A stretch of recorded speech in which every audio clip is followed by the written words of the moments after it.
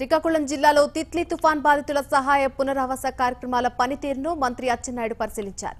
విద్యుత్ రంగం పూర్తిగా కోలుకోవడానికి మరో 3 రోజుల సమయం పడుతుందని, కరెంట్ సరఫరా పునరుద్ధరణ కొరకు 12,000 మంది సిబ్బంది పనిచేస్తున్నట్లు మంత్రి తెలిపారు.